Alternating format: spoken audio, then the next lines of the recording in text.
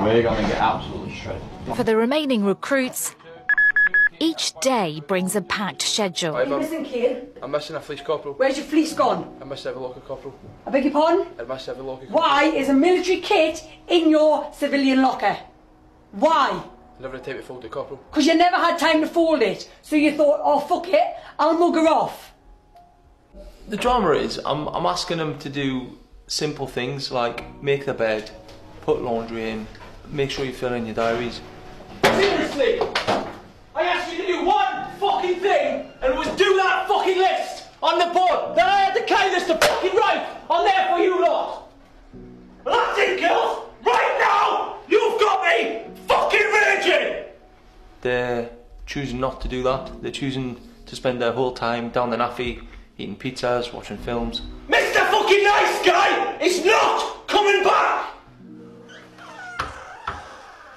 There's a fleece missing, there should be 2 fleeces there. But as I came in this morning I realised that the 2 of them weren't matching. So I never had time to make the 2 match, I took it out. Next, after a quick bit of food at the Scoff House and having failed their inspections this morning, the recruits don't have long before a re-inspection. Right, who's been kissing the bloody mirrors? Someone's taking a piss, aren't they?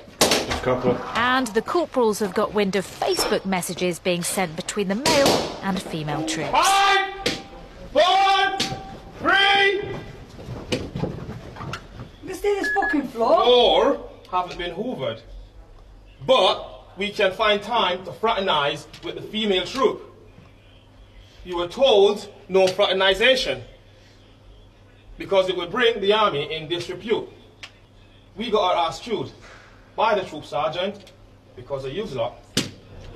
So you're fucking very out. Starting to do my nutting. I've just went in there now and looking around. There's 100% improvement from when I went in earlier. I'll find something else. And that's not me being a knob. That is me making them work as a team and making them realise how good they can be. Right, it's about an inch of dust all the way along the back of the skirting board. That's the best I've ever seen on a secondary show, ever.